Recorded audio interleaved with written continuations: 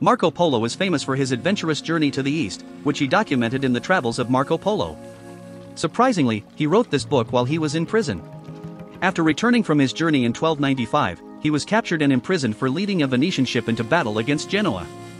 In prison, he met Rustichello of Pisa, a talented writer, and together they wrote Polo's life story. When they were released in 1299, they had completed the book that made Marco Polo famous. Marco Polo wasn't actually the first European to travel to the Far East. A monk named Giovanni di Pian del Carpini made it to China over 20 years before Polo did. He even got to meet the great Khan of the Mongol Empire. Other Catholic messengers, like William of Rubruck, also made the journey to the east in the hopes of converting the Mongols to Christianity. These early travelers were influenced by the legend of Prester John, a mythical king who was said to rule over a Christian empire in the east.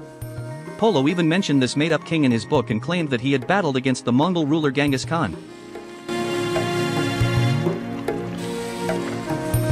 Before Marco Polo was born in 1254, his father Niccolò and uncle Maffeo went on a trading trip to Asia. They came back to Venice in 1269, and that's when 15-year-old Marco finally met Niccolò. Even though he didn't really know his father, Marco decided to join them on their second trip in 1271.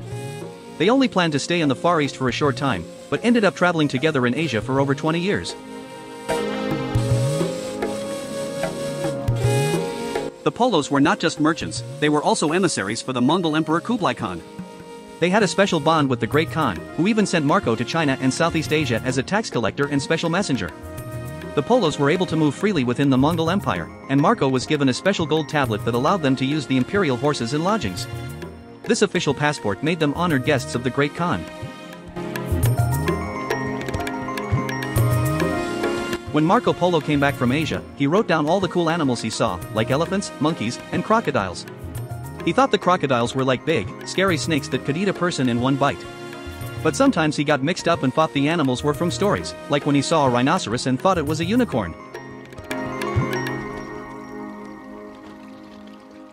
Many people think Marco Polo brought pasta to Italy, but it was already there. However, he did introduce Europeans to many Chinese inventions. He told people about paper money, which Europe started using after he came back. He also talked about coal, which Europe didn't use much until the 18th century, and he might have been the one to bring eyeglasses to the West.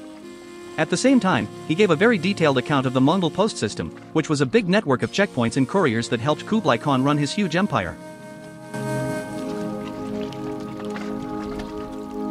Marco Polo and his family faced many challenges on their journey back to Italy. The elderly Kublai Khan didn't want to let them go because he was worried it would make him look weak. Eventually, they were allowed to leave in 1292, but only if they agreed to escort a Mongol princess to Persia by sea. This turned out to be the most dangerous part of their journey, with hundreds of lives lost on the deadly sea voyage. After leaving the Mongol territory, Marco, Niccolò and Maffeo didn't have the protection of Kublai Khan anymore.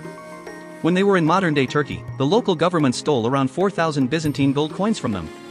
Even though they lost a lot, the Polos still had enough of their stuff to come back home in 1295 as rich guys. It's said that the Venetians hid most of their gems by sewing them into the linings of their coats. Some people didn't believe Marco Polo's detailed descriptions of the royal palace at Xanadu, the city of Quinsai, now Hangzhou, and the wonders of the Orient. By the time he was old, his fellow Venetians thought he was making up stories. They had good reason to doubt him because Polo and his writer, Rustichello, tended to exaggerate and make things up. For example, Polo would often pretend to be part of battles and palace drama. While most historians think most of his book is true, some say it's all made up and that Polo never even went to China. But Marco always insisted he was telling the truth. Even on his deathbed, he supposedly said, "I didn't even tell half of what I saw." When Marco Polo and his family were heading back to Venice, Kublai Khan died.